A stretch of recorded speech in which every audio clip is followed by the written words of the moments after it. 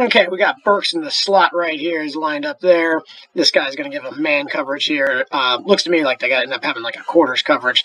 There's a 4 over, 3 under. Often that curl flat will have a man lock.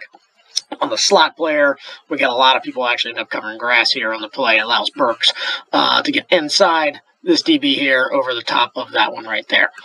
So we see the play right here. Let it roll. So you see right there. When I got the 3 routes released, got man over there. This guy should probably be looking to double there. But he doesn't. Gets over the top. And Burks gets some separation on the route, okay? So, but the throw is going to make him kind of stop and gather, recollect himself, and ends up being a contested catch. But again, if we see it again, we got some separation there. So if the quarterback lays it out in front, it's going to look like a lot easier play. Makes it a tough catch for Burks here, but he's still able to win the contested catch right there. And that's a great play where we're showing some man coverage, ability to get separation, and still wins the contested catch.